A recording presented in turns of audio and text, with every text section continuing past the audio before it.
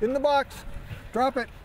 When it comes to finding that missing golf ball, Davos the dog is a pro. Now, of course, we have to give him the treat for that. He's been at it for 5 years, helping out his owner, Al Cooper, when he hits one into the weeds. Uh-oh.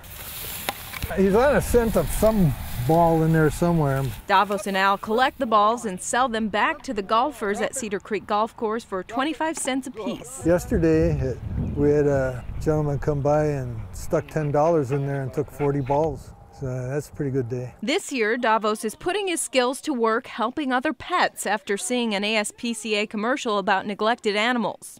He'd just cry his little heart out when he'd see those commercials. Gave me the idea that that's probably where some of the proceeds from the sale of this golf ball should go, is to the Humane Society to help those dogs that were so neglected. Today, Davos and Al took their earnings to the Humane Society in Golden Valley, presenting a $100 bill to the staff there. Show her the money. Hey, show her the money, puppy. Oh, not me, her. That was probably the cutest donation presentation I've ever had the pleasure of being part of.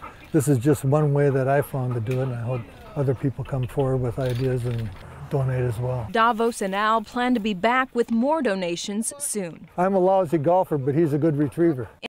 Yeah, baby girl, you're so damn fine, though. Wanna know if I can hit it from behind, though. I'm sipping on you like some fine wine, though. When it's over, I press rewind, though. Talking bands, I got it. Benjamins in my pocket.